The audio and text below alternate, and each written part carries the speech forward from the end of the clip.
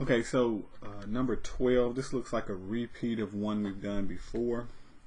I think the previous problem said let A, the number of elements in A be 5, and A union B is 10. What are the possible values for B? And this is just the reverse.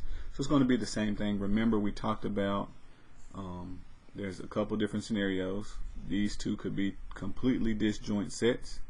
Say this one had 5 elements, and in order for them to total 10, this one had to be 5. There was a case to where one set could be completely engulfed in the other set. So that 5 elements, meaning if this is A this time and this is B, that A has 10 elements in it, and 5 of those elements are coming from B, and A has an additional 5, so altogether 10, and then anything in between. So possibilities for A will be 5, 6, 7, 8, 9, and 10. Okay, so the overlap, so any of the 6, 7, 8, 9, or 10 would be a scenario to where something like this takes place, and whatever they have overlap, you will just subtract. So if, and we're already stating that B has 5 elements in it. So if I take away 5, that means they would have 1 in common. That means that this would be 4. Take away 1, that would be 5. If I take away 5, like this has 7 altogether, so the 6 is coming from 5 and 1 is 6, 4, 1 is 5. And I would do that for every one of them. Take away 5, that would mean they would have 2 in the middle, and then I would just do that math. Okay, so 5, 6, 7, 8, 9, 10. We've done it already.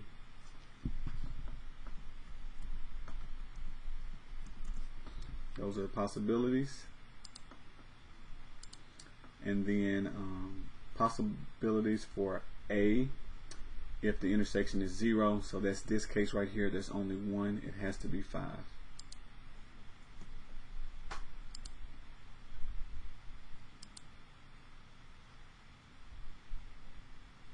Okay, so let's go ahead and do 13 here. Set A is closed under addition and contains the numbers 4, 6, and 10. List 6 other elements that must be in A.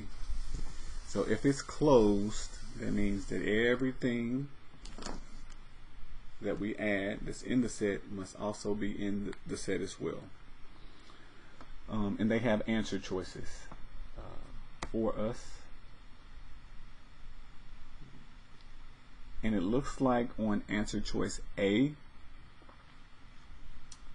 they took 10, added 4. That's how they get 14. Okay. We can get 20 by adding 10 and 10. Or since 10 plus 4 is 14, that has to be in the set, and then they can add 6 to it. And that's how they get 20. So 24. So just imagine if we kept adding 4 and 6. That's what I'm trying to see if there's a pattern. We got 14, and then 20, and then 24, and then 28, and then 32, and then 36. Okay, so we have established that these two can be in there, 10 and 4. They're already in the set. 10 and 10 is in the set. So if we know it's closed, that means anything we add together has to also be something in the set. And then from here, if we just continually added 4, which we can do that over and over again. 4 is in the set. If I keep adding 4, I will get all of these numbers. So there's 1, 2, 3, 4, 5, 6. That works. C and D have 0 and 1, which we don't know. We can't add any of those numbers 4, 6, and 10 and get a 0 or a 1. And the same thing for B, it has a 1. So A would be the only possible answer using addition.